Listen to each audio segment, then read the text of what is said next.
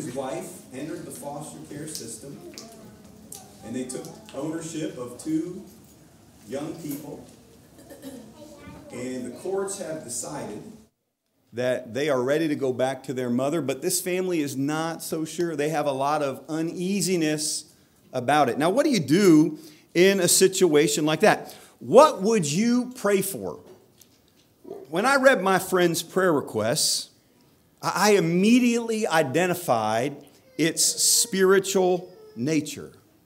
And honestly, I can't think of anything else for which to pray. I can't think of anything better for which to pray. And again, just in terms of review, I want to remind you what he sent me initially. He said, this Monday is 1 week out from the trial date. Please join us for a day of prayer this Monday. Here is what we are praying for each hour. And in the last lesson 2 weeks ago, we covered 5 of the 13 prayer requests. And we said that the spiritual mind prioritizes prayer. And again, I want you to see the continuity of all of this, and I think it merits our time to read through all of them. At 8 a.m., he said, pray for our foster daughter, image bearer of our Father, that she comes to saving faith in Jesus Christ. At 9 a.m., he wrote, pray our foster son, image bearer of our Father, comes to a saving faith in Jesus Christ. And we said the spiritual mind invests in young faith. At 10 a.m., he wrote, pray their hearts, minds, and bodies are protected from trauma and sin. And we said that the spiritual mind shelters the vulnerable. At 11 a.m., he wrote, pray for the judge to have wisdom to make a judgment in the best interest of these children. And we said that the spiritual mind seeks wisdom. At noon, he said, pray for both attorneys to value doing what's best for the children above winning. And we said that the spiritual mind pursues justice. This morning, I want to consider the spiritual nature of the remaining prayer requests. At 1 p.m., he texted, pray for the birth mother and her father, the co-conservator, to come to a saving faith and pursue repentance of sin, particularly sin that might put their kin in danger. At 2 p.m., he wrote, pray for the biological father to come to a saving faith and repent from the ways that have him in his current circumstances. The spiritual mind, I want to say this morning, is committed to saving souls. If you're committed to Christ, then it naturally follows that you're committed to winning the lost. Look at 1 Timothy chapter 1 and verse 15. In 1 Timothy chapter 1 and verse 15, Paul says, it is a trustworthy statement. You can bank on it, deserving of full acceptance. He's saying, have no doubt that Christ Jesus came into the world to save sinners, among whom I am foremost. And you know what I've done with this verse? My entire preaching career, I have focused on Paul, that he's the foremost of all sinners, that he said at that time and in that place, there's never been a sinner bigger than Paul. And I got to tell you, I'm convinced that I buried the lead, because the lead in this passage is that Christ Jesus came into the world to do what? To save sinners, to save you and to save me. And saving souls is about setting the proper example. I think about Philippians chapter 2 and verse 15 that says we are to shine as lights in the midst of a crooked and perverse generation. I want to tell you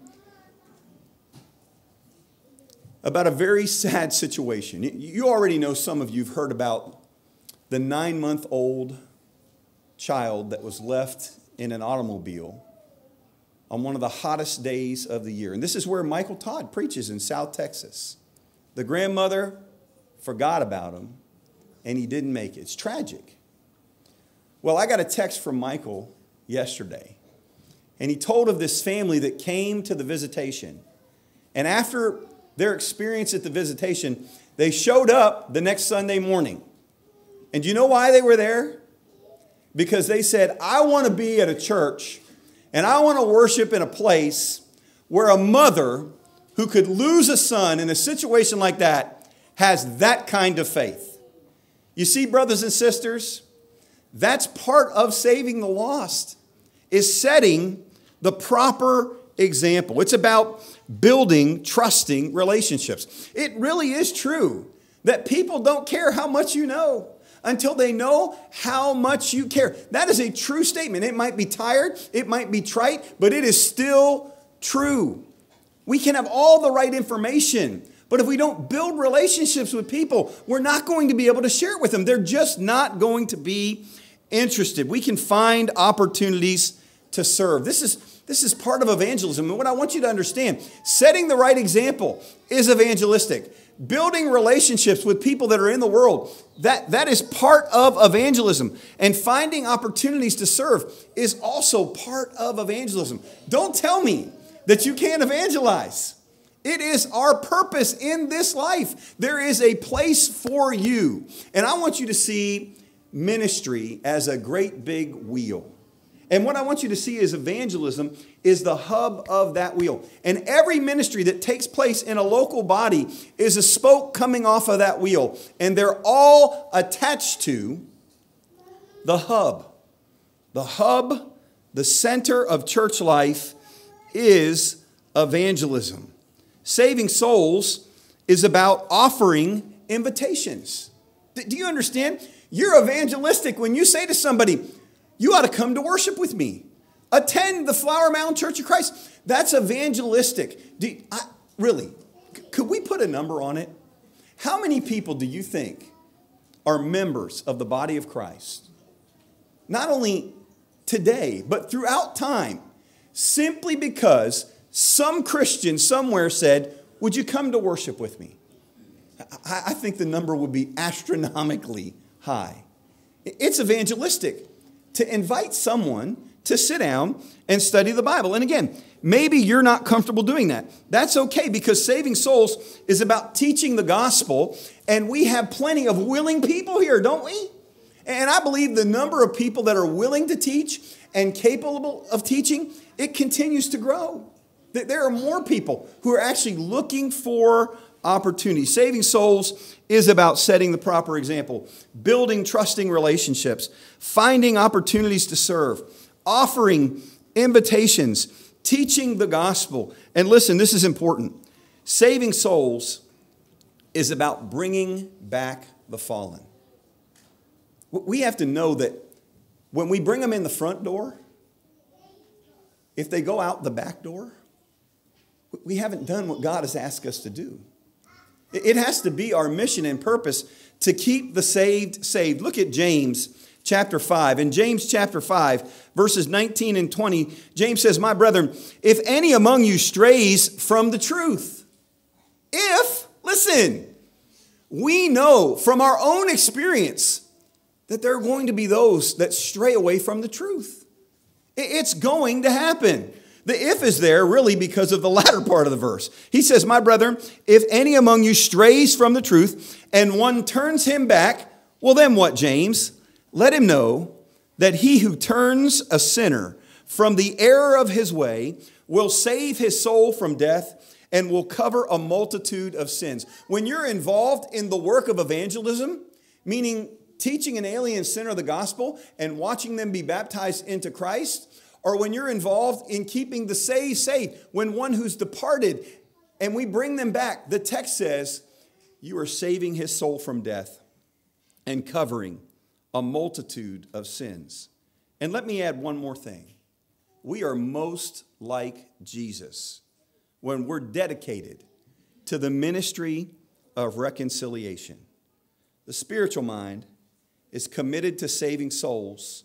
And at 3 p.m., my friend wrote to me, pray for us that we guard against pride, bitterness, comparison, and our hearts be encouraged no matter the outcome. Just think of the spiritual nature of that prayer. If you were in that situation, Wouldn't pride be a problem? Wouldn't you think you're doing a better job? If you lose those kids, wouldn't it be hard to be bitter? Wouldn't you struggle with comparing the way you're doing things with the way they were doing things? And wouldn't you struggle for your heart to be encouraged no matter the outcome if it didn't work out the way you thought it ought to work out? That's a great prayer. And the spiritual mind is pure in heart. I can't emphasize enough how imperative it is to guard your heart. Proverbs chapter 4 and verse 23 says, guard your heart with all diligence, for out of it come all the issues of life. Look at Matthew chapter 5. Matthew chapter 5. My son-in-law is teaching the Sermon on the Mount on Sunday mornings for Bible class. We had a phenomenal discussion this morning. Tremendous class participation. A very edifying class.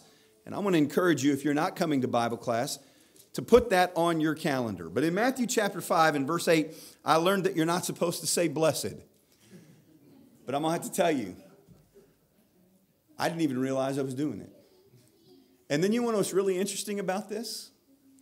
Is that the only place that I say blessed is in the Beatitudes. He went to Psalm 1, how blessed is the man? I'd never said how blessed is the man. I guess I don't even know why I do it. I guess it's just because that's the way I've always heard it. But when it comes to the Beatitudes, in Matthew chapter 5 and verse 8, Jesus said, blessed or blessed are the pure in heart, for they shall see God. Don't you want to see God? Listen, that's the whole purpose of faithful living, is because we not only want to see God, we want to go where God is. We want to dwell with God throughout eternity. And Jesus said, happy, blessed. Blessed denotes an inner form of spiritual prosperity. But what I want you to know is some of the devil's most effective lies are that we don't have control. Some of the devil's most effective lies are that we're really powerless. He wants to convince us that he has the control. He wants to convince us that he makes us choose poorly. It wasn't so many weeks ago that I extended the invitation on a Wednesday night, and we evaluated that familiar phrase, the devil made me do it. No, he didn't. James 1 tells us where sin comes from. It emanates from within each one of us. Do you know what I mean when I talk about a duality statement? It's when someone says something, and you can take it one of two ways. And what I want you to understand this morning is you can take it positively, or you can take it negatively. You can take it as a compliment, or you can take it as an insult. You can take it encouragingly, or you can take it discouragingly. Look at Paul's words to the young evangelist Titus in Titus chapter 1 and verse 15. Titus chapter 1 and verse 15 says, to the pure, all things are pure. Do you see, when you're pure of thought, it doesn't matter what anybody says, you are going to interpret what they said purely. And then he says, but to those who are defiled and unbelieving, nothing is pure, but both their mind and their conscience are defiled. You see, to this kind of person, you can say something pure and they will twist it. They can make something ugly out of it. And so I believe that Paul is telling us that we need to find the good and meditate on it. No matter what is said, you find the good and you meditate on that. And you have a choice as to how you will hear and interpret what other people say.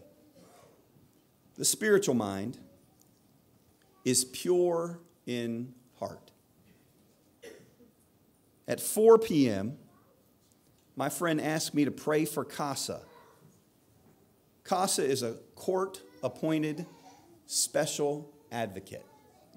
He said, pray for CASA to persevere in their work to advocate on behalf of all orphans. That's a pretty significant prayer request. There are a lot of orphans out there, a lot of unclaimed children, uncared for children. And what I want you to know this morning is the spiritual mind cares for the less fortunate. Identifying, inviting, and investing with these less fortunate is God's business. And we, brothers and sisters, are His employees. We have to identify them. Where are the less fortunate? We need to invite them into our homes. We need to do what we can to not only help them, but invest in them for the long term. Look at Psalm 68. Psalm 68, verses 5 and 6. This tells us something about our God. The text says, a father of the fatherless. That's who our God is. A father of the fatherless and a judge for the widows is God in His holy habitation. God makes a home for the lonely. He leads out the prisoners into prosperity. Only the rebellious dwell in a parched land. Do you know what this passage says? It says that God takes care of people, and He uses us to do it. Now, I have another sad tale. I want to be careful how I say this, and yet I think it's important for you to understand the background of a young man whose father decided to take the life of his wife and then take his own life, and that left a young boy without a place to live. And so this was a classmate of Kyle Stanton. And do you know what his mother and father did? They said, we're going to give him a place to live. And Donnie turned his office into another bedroom. And his junior year and his senior year, he had nothing to worry about in terms of food, clothing, and shelter. That's identification. That's inviting. That's investing. Who does that? Do you want to know who does that? Donnie and Karen Stanton do that. Do you want to know who does that? Christians do that. Sons and daughters of the Almighty. In James chapter 1 and verse 27, James said, this is pure and undefiled religion in the sight of God our Father, to visit orphans and widows in their distresses and to keep oneself unstained from the world. I wonder, which is easier? To visit orphans and widows or to live a moral life? Here, they're both used to define pure and undefiled religion. And I think it's probably pretty easy to get up on your high horse and feel pretty good about your moral living. But what is pure and undefiled religion? James says it's to visit. What does that mean? You go check in on them and then forget about them? No, we understand that the Greek word here literally means to meet needs. That's our calling. You might be asking, what can I do? Listen, I hope you are, and I want you to know, this steps on my toes. I have to answer this question too. Well, let me tell you one thing you can do. You can honor this prayer request of my friend and not only pray for the 2 foster kids in his home, but for all of the less fortunate. You can look for opportunities. I believe that if you look for opportunities to fulfill this command in James 1 and verse 27, the Lord will help you find them. You can donate. You can take what God has freely given you and freely give it to the less fortunate. You can volunteer. Do you know that we have children's homes right here in DFW? And there are opportunities regularly for you to be able to go over there and volunteer your time. That's what Christians do. And listen, I know this is a huge step. I know it is, but the fact of the matter is I have to include it on the list. You could adopt. You could. You could make that level of investment. I think about my dear friends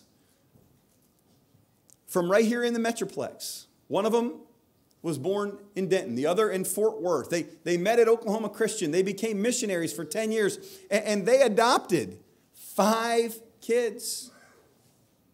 How awesome to use everything that God has given you, in fact, in adoption, to offer your very lives in service to the less fortunate. The spiritual mind cares for the less fortunate. Listen, the spiritual mind is committed to saving souls. The spiritual mind is pure in heart. And not when it's easy, right? Like, how easy is it to be good when everything in your life is good? The spiritual mind is pure in heart when everything within you is telling you you don't want to be. And the spiritual mind cares for the less fortunate. Listen, a couple of weeks ago, we talked about Ephesians chapter 6 and verse 18, that we should pray about everything. And we talked about that at all times men ought to pray.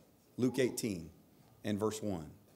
And the reason I had Dan read 1 Thessalonians chapter 5 and verse 17 is because I felt like it put a different spin on exactly what Paul calls us to do here. Pray without ceasing. What does that look like? It means that you pray at 8 o'clock and 9 o'clock and 10 o'clock and 11 o'clock and 12 o'clock and 1 o'clock and 2 o'clock and 3 o'clock and 4 o'clock. And next week, I promise, we're going to cover the last prayer requests that were sent to me. And I had several of you ask me, hey, this has been going on a while, so what happened? Well, again, I've got to be careful. I don't want to share too many details, but the birth mother missed a court appointment. And so the whole process was delayed a week.